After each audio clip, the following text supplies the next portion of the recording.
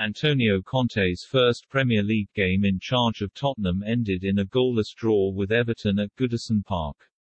It was not without controversy, however, as referee Chris Kavanagh awarded Everton a second-half penalty only to change his mind after watching the replay on the pitchside monitor. He also upgraded a yellow card after a lunge from Mason Holgate, reducing the hosts to 10 men for the final few minutes.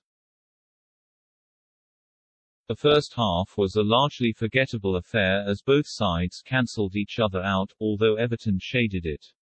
The hosts at least registered a shot on target with Hugo Lloris comfortably saving Ben Godfrey's effort from 25 yards. Tottenham's best moment came in stoppage time when Harry Kane, having drifted onto the right flank, picked out the unmarked Sergio Reguilon at the far post but he fired over with a first-time effort.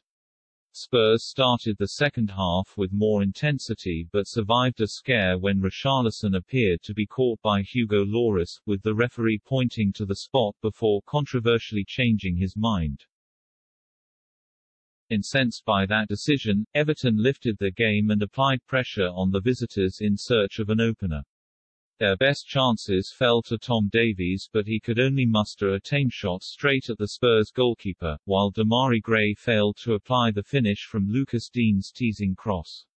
Substitute Giovanni Lo Celso almost won it for Tottenham right at the death but his sublime curling shot from 25 yards crashed agonizingly against the post with Jordan Pickford beaten.